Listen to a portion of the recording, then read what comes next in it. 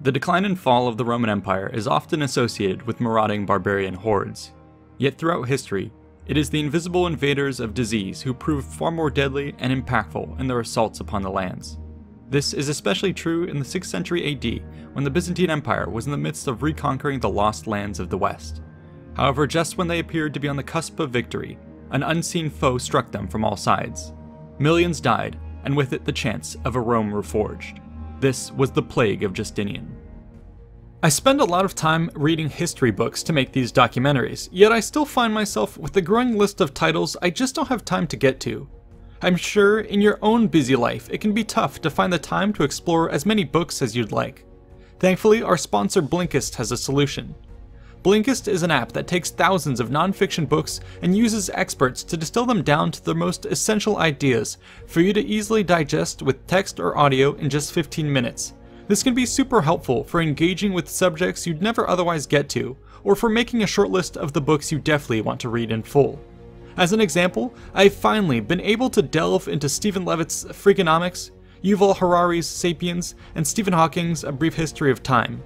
It's honestly been extremely liberating and a huge breath of fresh air for my ever-curious mind. You can check it out right now by clicking the link in the description below to get a 7-day free trial. In addition, the first 100 people will get 25% off a full membership. So check it out. Deadly diseases were nothing new to the Roman world. They claimed lives on a daily basis, with all the seasonal trends one might expect. Summer brought malaria, while winter brought the flu. Larger pandemics were also fairly common occurrences, and thanks to the interconnectedness of the Roman world, they could consume the whole empire. Ancient people generally accepted such dangers as part of daily life, and in an era before the germ theory of disease, attempted to contextualize them through religious or philosophical means. For instance, one might seek healing through divine intervention, magic, or a correction of elemental imbalances. You can learn more about this fascinating topic in one of our previous videos. In this episode though, we'll be diving straight into one of the worst pandemics to have rocked the ancient world, the plague of Justinian. The outbreak occurred in the 6th century AD and was named after the reigning Roman emperor at the time, Justinian. Seated in the east, the pandemic would spread across the entire Mediterranean region and beyond. It repeatedly struck the population in waves over several centuries, racking up an estimated death toll of anywhere from 20 to 100 million people. The effects were devastating. So what was it? Well, most of the time, ancient plagues are too poorly documented for proper identification. Fortunately or unfortunately for the people of Rome, the plague of Justinian has left us with enough historical descriptions and archaeological records such that we can piece together an answer. The end result is that scientists have been able to confirm its cause, the bacterium Yersinia Pestis, better known as the bearer of the Black Death. This deadly plague came to Europe 500 years before its infamous medieval outbreak. With this key fact in place, let's spend some time discussing the Black Death itself. As we mentioned, its root cause is the Yersinia Pestis bacterium. This organism typically exists within the digestive system of fleas. When these insects feed on a mammal, they then circulate it into the new host's bloodstream. The bacterium then invades the mammal and begins its assault on the body. The plague comes in several different forms with a variety of associated symptoms. Overall, however, it starts by disrupting the host's immune system, proliferating in lymph nodes, and triggering cell death. While alive, the host can spread the bacterium through vomiting, coughing, or sneezing in its pneumonic form, or by additional fleas biting them and spreading it that way. Once dead, the host body can continue to spread the bacterium to new targets who might come into contact with it. The end result is a highly infectious and deadly disease. Generally, the life cycle of Yersinia pestis repeats within some reservoir population in the environment. Rodents such as rats, mice, and gerbils are common hosts. This occurs because of their high population densities and reproductive rates, which allow bacterium-bearing fleas to infect many individuals whilst not burning out the population. Some studies have calculated that it only takes around 25 rodents per acre to sustain a reservoir of Yersinia pestis. In places where food is plentiful, however, rodent population densities can explode, leading to a corresponding outbreak of the Black Death. This kills the rodents en masse, resulting in a boom and bust cycle. Over time, the survivors develop an immunity to the disease, or can at least become asymptomatic carriers. While this might be good for the reservoir population, it does not bode well for other populations they might come in contact with, who have not yet developed a natural defense. Thus, the dominant explanation for the cause of the Black Death is from human exposure to an infected rodent reservoir via fleas as the vector. But why did the outbreak occur when it did? This is the subject of much ongoing debate. A common model, however, is that climate changes have a large impact on rodent populations, which alters their boom-bust cycle or behavior and can ultimately lead the Black Death to spill over into human populations. Researchers, for instance, have been able to correlate plague waves emanating from Central Asia to periods of harsh, disruptive environmental conditions. Shortly before the plague of Justinian, for example, it appears that temperatures in the northern hemisphere took a dramatic short-term plunge.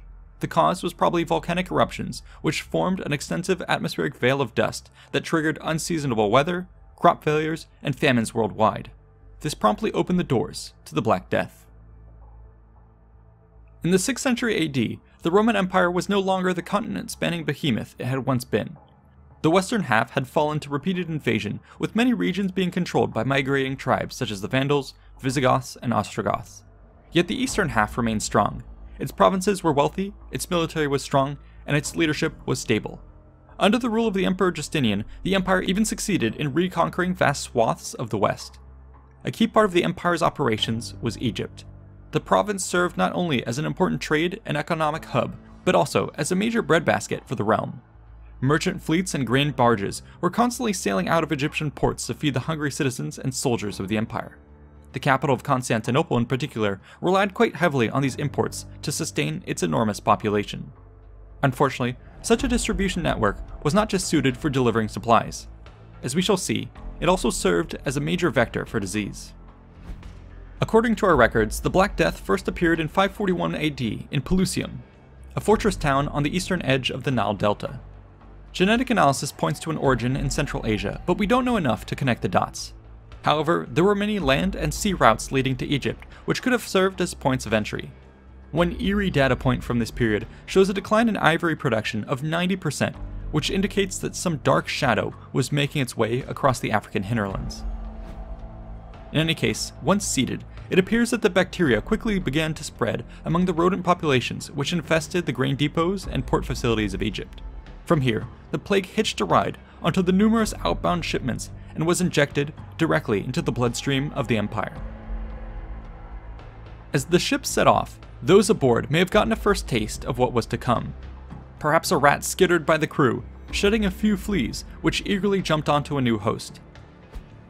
As these insects bit into warm flesh, their diseased digestive system caused them to vomit into the open wounds. Patient 0 had just been infected. From here, the incubation period would begin. This would last a few days. By the time the first symptoms of chills, elevated temperatures, and aches are noticeable, the body has already been heavily compromised. From here, one's lymph nodes begin to expand into bulbs around the neck, armpit, and groin. A gangrene sets in, causing the flesh to die and turn black. It's an agonizing process. If the bubonic growths pop or go septic, the patient dies. If the plague enters the lungs, the patient dies. Otherwise, there's a 40 to 70% mortality rate, a rather unbalanced coin flip. By the time the grain barges landed, most of their crews were probably dead or dying. Survivors would succumb only a few days later. Meanwhile, the rodents aboard the ship scattered to continue their busy work in the dark shadows. As the plague entered the capital of Constantinople, it was like a tsunami from the sea. The low ground showed the first effects, being poorer, more crowded, and filled with vermin. According to Procopius, quote, "At first the deaths were a little more than normal. Then the mortality rose still higher, and afterwards the tally of dead reached 5,000 each day, and again it even came to 10,000 and still more than that. Soon the disease spread to the wealthy upon the hills, and even made it into the imperial palace. None were immune to its monstrous effects, with the emperor himself falling ill but surviving." This first assault of the plague upon Constantinople raged for 4 months until it had literally burned itself out of victims. One can only begin to imagine the hellish nightmare.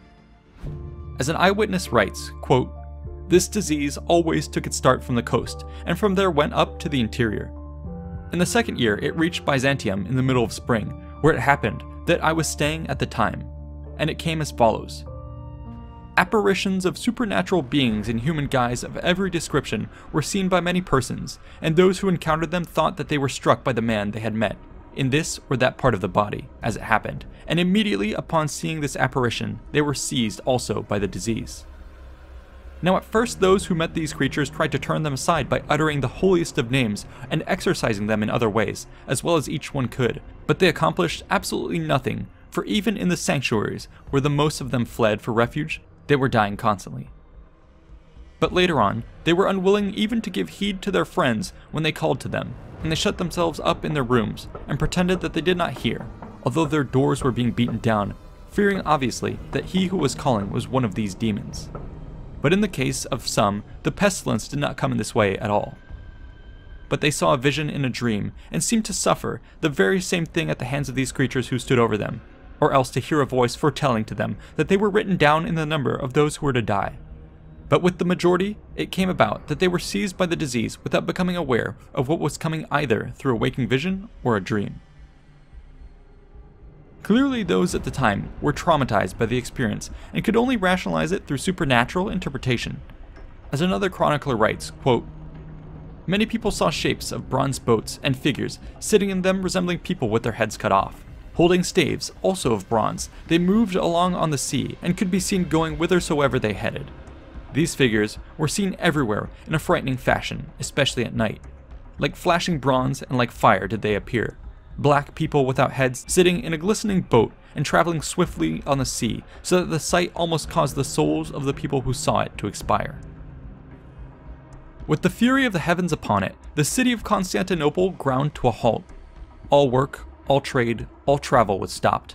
Few dared to leave their homes, and those who ventured outside wore a name tag in case they died before they were able to return. The only people on the streets were those who were transporting bodies in a vain attempt to clear the houses and streets of the dead, and the only people who were still willing to do that were those who had been conscripted by the emperor himself. It was a losing fight. Traditional burial grounds and tombs were completely overwhelmed.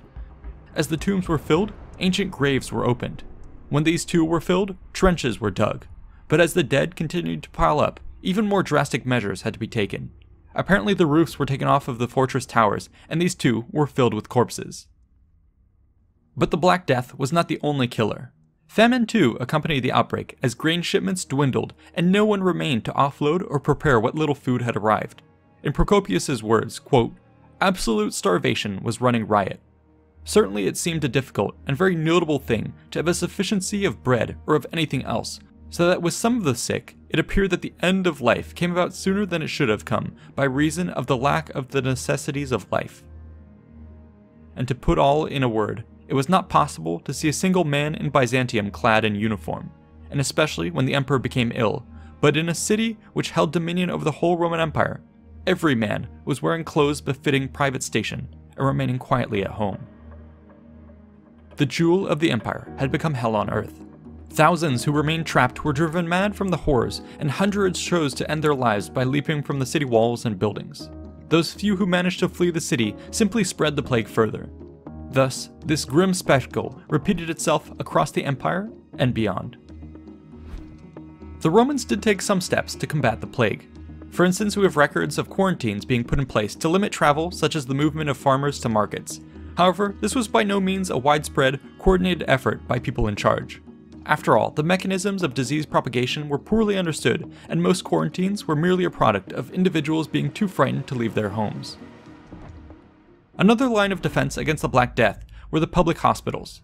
These institutions predated the outbreak and had proved so popular that they began popping up across the empire. Most facilities were massive complexes backed by wealthy individuals and the state. They served as places to treat the sick, nursing homes, social gathering spots, and even hostels. Yet while they might be able to handle the day-to-day issues of the ancient world, they were ill-prepared to deal with the avalanche of plague victims which descended upon them. Here's an anecdote from the city of Edessa.